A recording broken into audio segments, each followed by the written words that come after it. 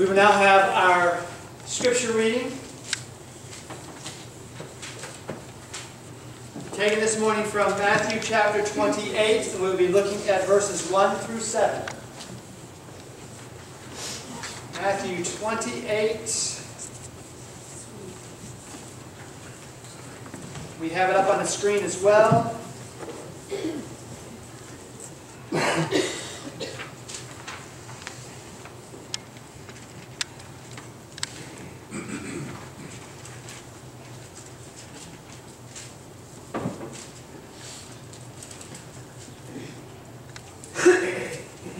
It says, "Now after the Sabbath, as the first day of the week began to dawn, Mary Magdalene and the other Mary came to see the tomb. And behold, there was a great earthquake. For an angel of the Lord descended from heaven, and came and rolled back the stone from the door and sat on it. His countenance was like lightning, and his clothing was white as snow. And the guards shook for fear of him, and became like dead men. But the angel answered and said to the women, 'Do not be afraid, for I know that you seek Jesus who was crucified. He is not here, for he is risen. As he said, come, see the place where the Lord lay. And go quickly and tell his disciples that he is risen from the dead, and indeed he is going before you into Galilee. There you will see him. Behold, I have told you.'"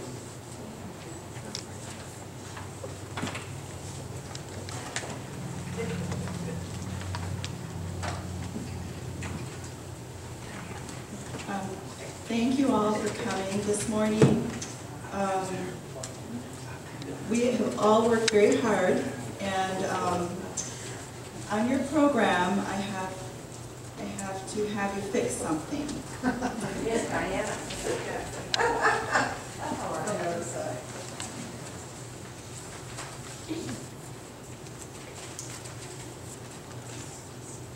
So I want you all to take your pen or pencil, and down, just past the resurrection, Rosa Johnson, I want you to add Diana Fiddler, and she's going to be singing "Because I Am." I worked so hard at getting all my spaces and everything correct, and then I left out Diana's name, so I apologize. So you're on there now, and God bless you all.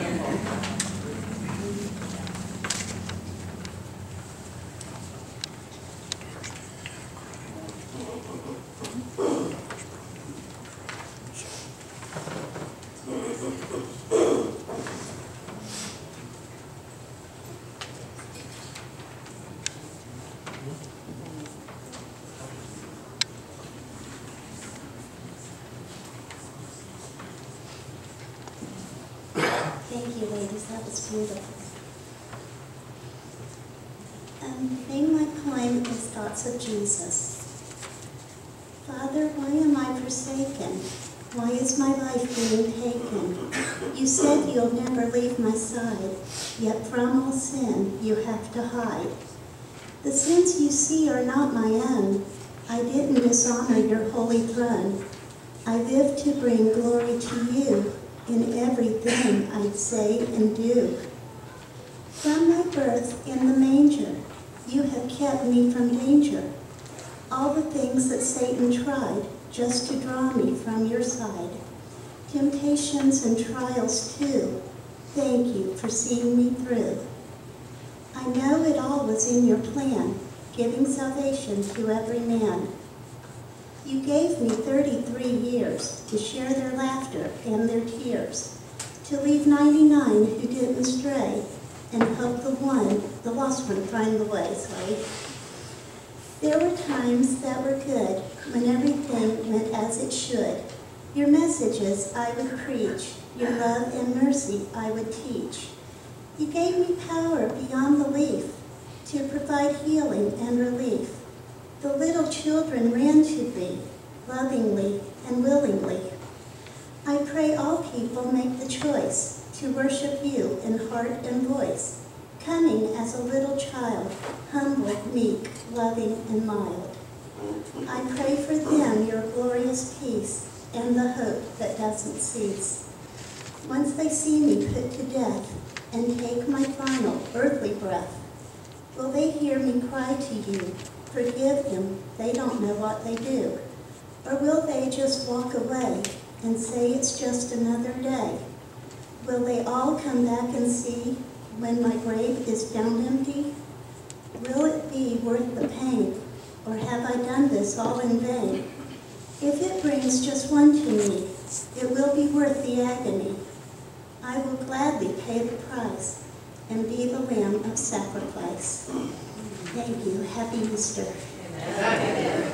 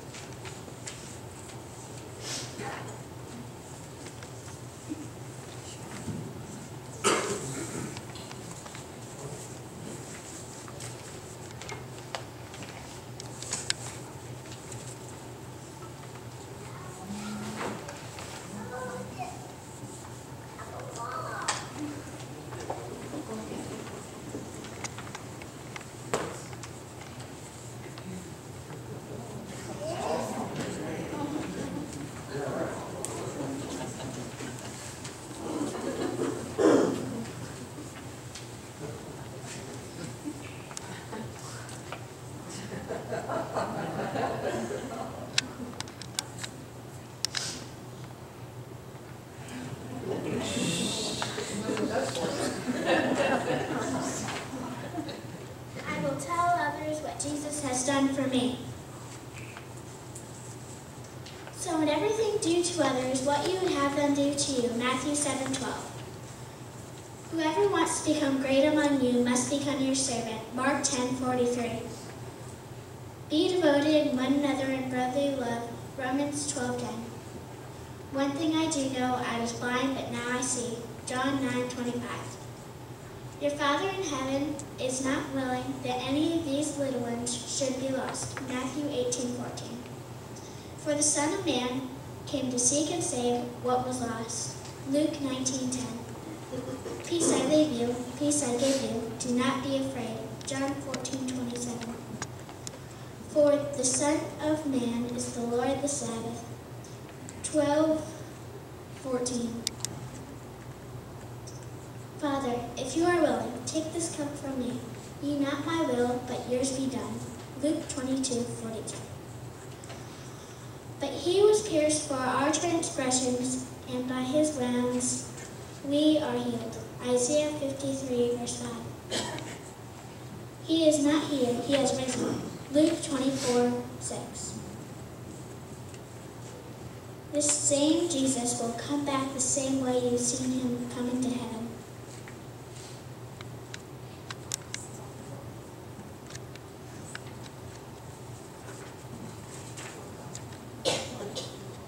For God so loved the world, he gave his only begotten Son, that whosoever believeth in him. Can we all say this verse? Can we all say it together? For God so loved the world, that he gave his only begotten Son, that whosoever believeth in him should not perish, but have everlasting life. John 3:16.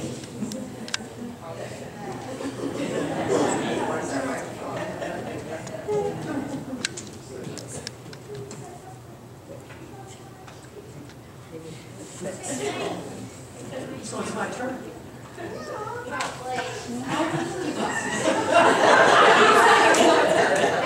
Let him talk. Amen. I'll buy that. Okay, that's enough, buddy.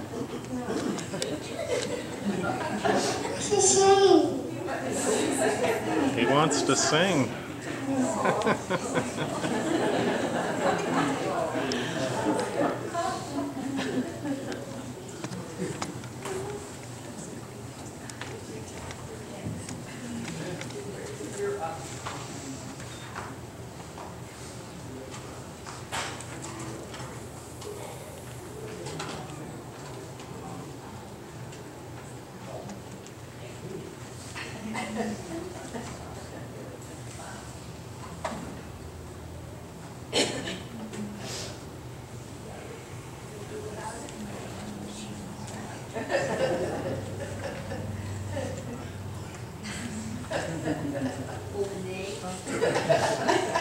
Calls me his horse.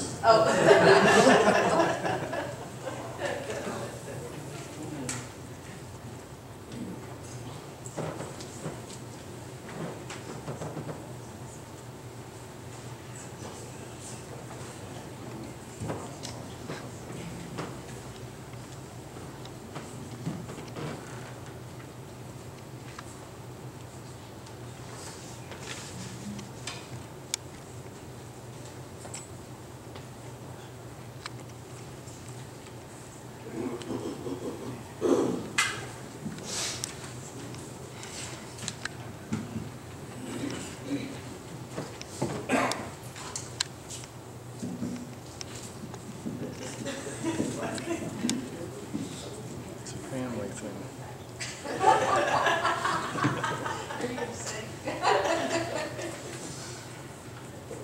Are you all set? A man named Simon from Cyrene, the father of Alexander and Rufus, was coming from the fields to the city. The soldiers forced Simon to carry the cross for Jesus. Simon grumbled beneath his breath. His patience is as scarce as space on the Jerusalem streets. He'd hoped for a peaceful Passover. The city is anything but quiet. Simon prefers his open fields. And now, to top it off, the Roman guards are clearing the path for some who knows which dignitary who'll march his soldiers and strut his stallion past the people. There he is. Simon's head and dozens of others turn. In an instant they know this is no dignitary. It's a crucifixion. He hears someone whisper, 4 soldiers, 1 criminal, 4 spears, 1 cross. The inside corner of the cross saddles the convict's shoulders. Its base drags in the dirt. Its top teeters in the air. The condemned man steadies the cross the best he can, but stumbles beneath its weight. He pushes himself to his feet and lurches forward before falling again. Simon can't see the man's face, only a head wreathed with thorny branches. The sour-faced centurion grows more agitated with each diminishing step. He curses the criminal and the crowd. Hurry up. Little hope for that. Simon says to himself. The cross-bearer stops in front of Simon and heaves for air. Simon winces at what he sees. The beam rubbing against an already raw back, rivulets of crimson streaking the man's face. The mouth hangs open, both out of pain and out of breath. His name is Jesus. Someone speaks softly. Move on, Commands the executioner. But Jesus can't. His body leans and feet try, but he can't move. The beam begins to sway. Jesus tries to steady it, but can't. Like a just-cut tree, the cross begins to topple toward the crowd. Everyone steps back, except the farmer. Simon instinctively extends his strong hands and catches the cross. Jesus falls face first in the dirt and stays there. Simon pushes the cross back on its side. The centurion looks at the exhausted Christ and the bulky bystander and needs only an instant to make the decision. He presses the flat of his spear on Simon's shoulders. you take the cross. Simon dares to object. Sir, I don't even know the man. I don't care. Take up the cross. Simon growls, balances the timber against his shoulder, and steps out of the crowd onto the street, out of the unknown into history, and becomes the first in a line of millions who will take up the cross and follow Jesus. He did literally what God called us to do figuratively. Take up the cross and follow Jesus. If any of you want to be my followers, you must forget about yourself and take up the cross each day and follow me. Amen. Amen.